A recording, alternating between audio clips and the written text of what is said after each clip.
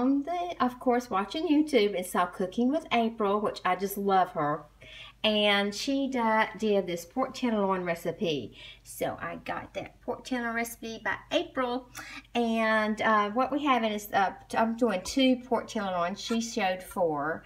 I couldn't find the button. I mean, these are button mushrooms, but these are white ones. I think she had the brown ones. Chicken broth, and it's 2 cups. And 1 cup of, and by the way, I'm using Trader Joe's organic chicken broth. And then this is the Marsala cooking wine by Holland House. I believe that's the one that she had. I think that sponsored hers. This is not a sponsored video, by the way. 3 shallots cut in half and then quartered. Well, they're quartered, I guess.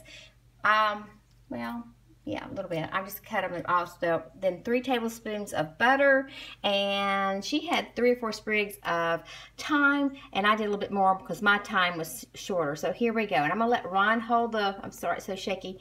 And I'm going to. You need to get on behind me, honey. And he's gonna get over, and I'm gonna show you exactly the way we're gonna do this. So, okay, now we're gonna go look this way, and we're gonna put. First of all, we're gonna put. Down a little bit more.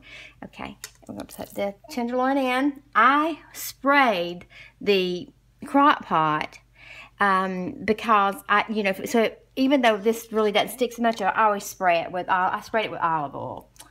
Okay, next I'm going to pour in the chicken broth. And I'm going to do, that's 2 cups, 1 cup of the Marsala wine. I'm adding the shallots. I'm going to put the 3 tablespoons of butter. Then I'm going to put the sprigs and get the sprigs. If you come on a little closer, Ron, and see that we're putting this down in there. Just make sure you cover those, put them down in there where they're down in there. And boy, you can smell it. And then I'm going to do these mushrooms. I'm going to just throw those in. Okay, now I'm going to take my crock pot here, and I'm going to set it at low. Let's see, low.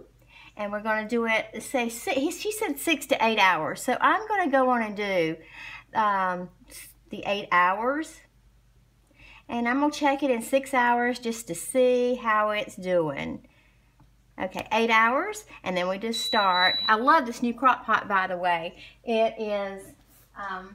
we just got this one recently, and it's all digital. So there we go. We'll be back later. We'll check on it.